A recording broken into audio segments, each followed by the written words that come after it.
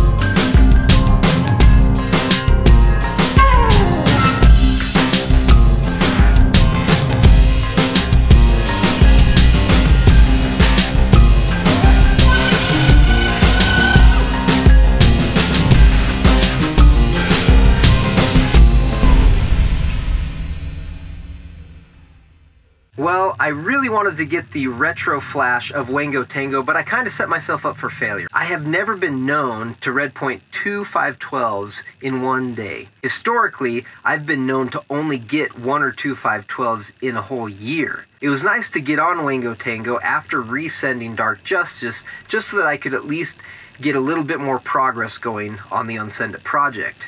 As for an update on the Unsend project, there's 14 routes total. 11 of those routes I have been able to get back on and ended up unsending. Amongst the 11 that I have gotten back on and have unsent, I have been able to resend 7 of them. And then there's 3 routes that I have yet to even touch. So this leaves me with 4 routes that I have unsent but haven't resent, and 3 routes that I have yet to touch, leaving me with 7 routes total that I would still like to at least get on and hopefully resend. The problem is that the season is slowly coming to a close. The days are getting shorter and colder, and it's starting to rule out a lot of the weekday climbing, and my weekends are getting a bit limited at the moment. So with all that being said, I've still got a little bit of work to do. Sessions up in the Uintas is covered in snow, and Wango Tango is up in Idaho, requires more traveling, and the snow is starting to threaten that area as well. One is in Colorado, and I'm not planning on touching that one at all. Jumanji in St. George.